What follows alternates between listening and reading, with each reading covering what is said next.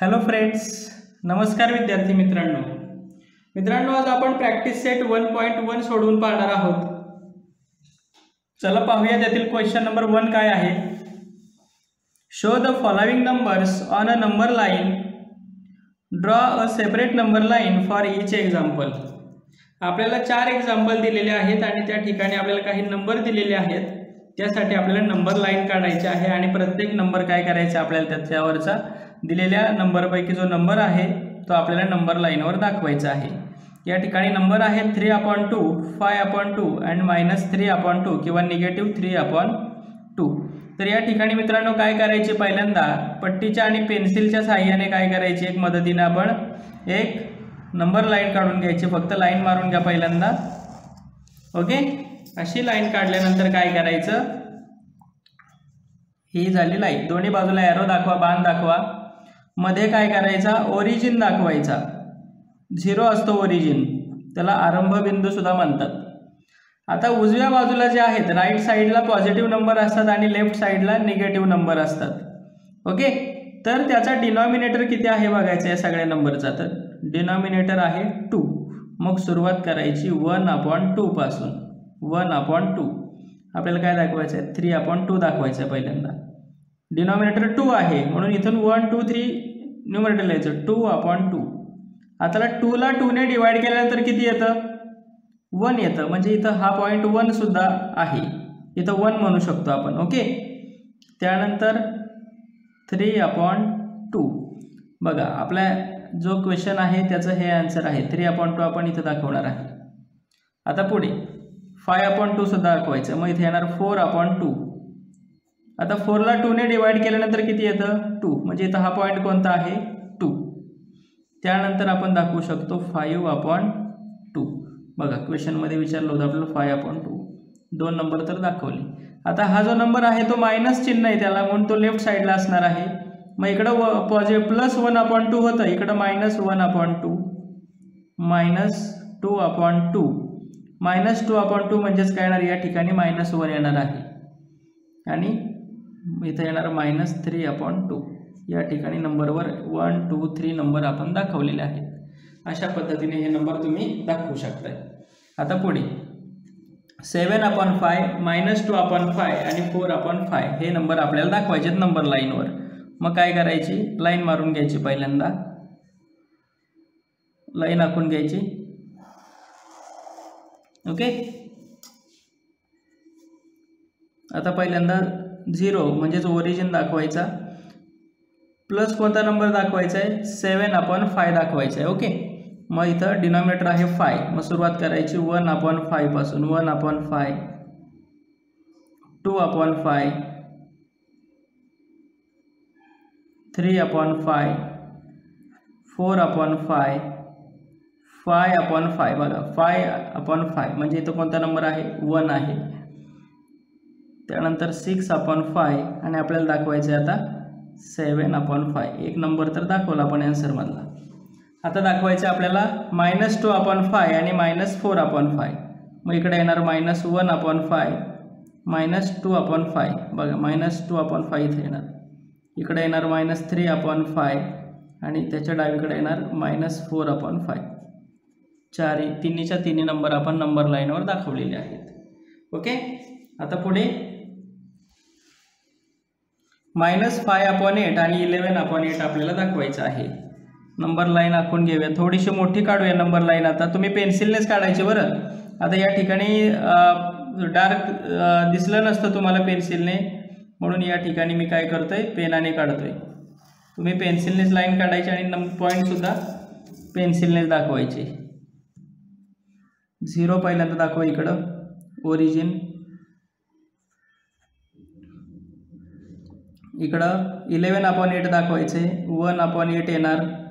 त्यानंतर 2/8 येणार, त्यानंतर 3/8 येणार, 4/8 येणार, 5/8 येणार, 6/8 येणार, 7/8 येणार, 8/8 म्हणजेच काय असणार आहे, 1, 9/8 येणार, 10/8 येणार आणि 11/8 येणार। आपला नंबर 11/8 इथं येणार आहे।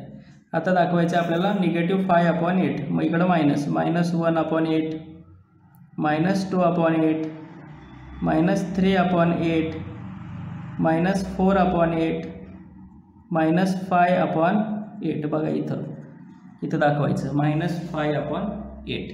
अशा पद्धतीने हे करायचं आहे. ओके. आता इकडं सगळे पॉझिटिव्ह, प्लसचं साईन दिलं नाही तरी चालतं, पण मायनसचं साईन द्यायचंच असतं. ओके. आता पुढचा क्वेश्चन बघूया. बघा आता इथं क्वेश्चन काय आहे, 13/10 आणि -17/10 आपल्याला दाखवायचं आहे. तर या ठिकाणी बघा मोठी लाईन काढूया आपण, कारण की जास्त नंबर दाखवायचे आपल्याला.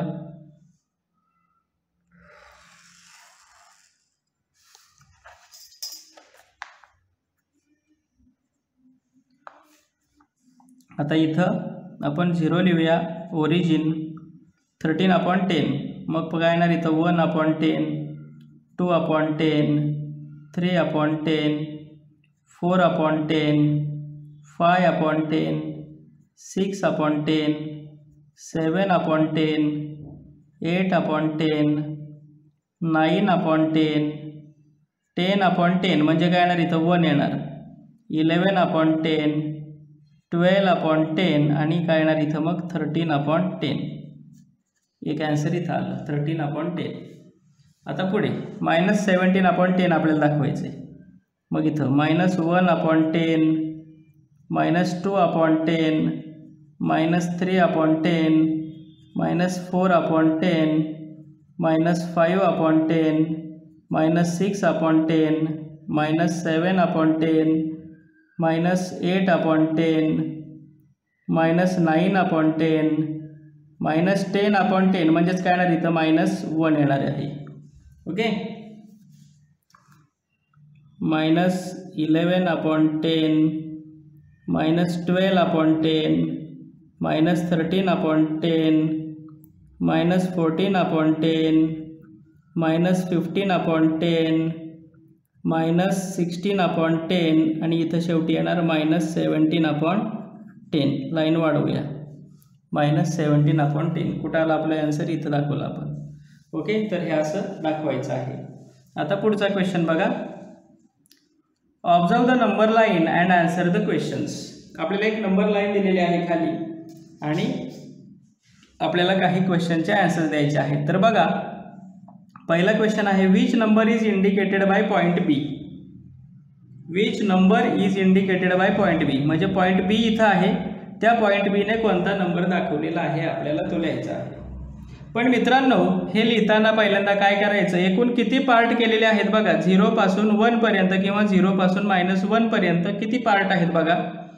1 2 3 4 पार्ट आहेत. किती पार्ट आहेत, 4 पार्ट आहेत बघा. 1 2 3 4 पार्ट आहेत. मग इथं डिनॉमिनेटर किती येणार आहे, 4 येणार आहे.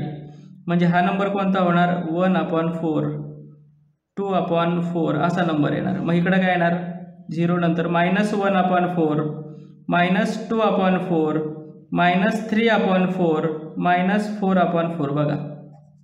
4 1 जा 4 आलं का -1. मग इथं -5/4, -6/4, -7/4, -8/4, -9/4 आणि बी -10/4. म्हणजे बी ने कोणता पॉईंट दाखवलाय, -10/4 असं लिहिणार आपण. आता पुढे, which point indicates the number 1 and 3/4. आता हा पॉझिटिव्ह नंबर आहे म्हणजे 1च्या नंतर 3/4. तर हा 1 आहे, 1 नंतर हा काय आहे 1/4 म्हणजे 1 and 1/4. त्यानंतर 1 नंतर हा काय आहे 2/4 म्हणजे 1 and 2/4.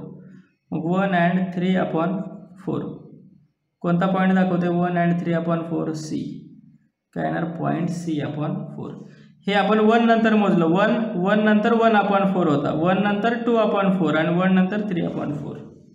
आता पुढे बघा, state whether the statement the point D denotes the number 5/2 is true or false. म्हणजे पॉईंट डी हा जो नंबर आहे तो 5.2, डी हा जो पॉईंट आहे तो 5.2 हा नंबर दाखवते. म्हणजे डीचा जो पॉईंट आहे तो आहे 5.2 हा नंबर आहे तिथं. तर आपण चेक करूया.